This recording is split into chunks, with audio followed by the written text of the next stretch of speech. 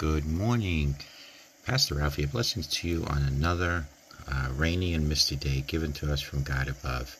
I'd like to share with you this little devotion this morning to kickstart your day.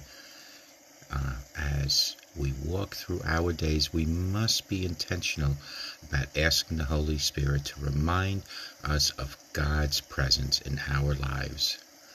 When circumstances are shaky around us, my friends, God remains unshaken. He is a rock, an anchor, where our souls can find refuge when we turn our focus to Him. He can steady emotions and give clarity of thought.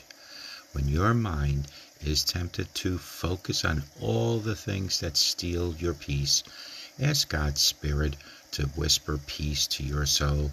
He is your strength, your shelter, and your resting place. So today, my friends, be conscious of lifting your eyes above the circumstances around you and to His loving face.